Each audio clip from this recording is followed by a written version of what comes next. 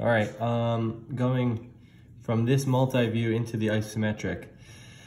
One thing that's really gonna stand out here is the side view. The side view is really gonna tell you everything that you need to know here. This isn't an overly complicated one, but the fact that this is all smooth and you see that it overall has a width of just like kind of one cube, that lets you know that you're just gonna kind of draw it very straightforward for what it is. So you're gonna start, you're gonna draw one cube, and then over to the right of that, you're gonna have two cubes.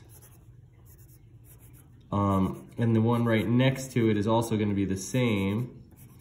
So that's gonna be two cubes. And then this last one is gonna be 4 cubes tall.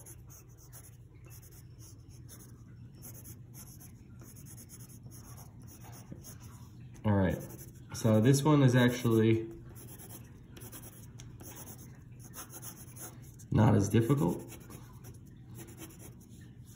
So, you know, usually you have to kind of pull clues from each one, and this one is not really that case. So I'll draw the side medium, and then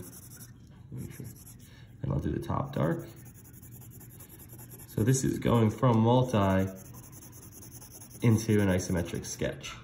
And just to confirm, you know, you want to check. Okay, so would the front look like that? It would be square, square, and then 2 tall, which is what we see here. The top view would be square, 2, and then square, which is what you see here. And then the side looks like that. So that's how we would draw that.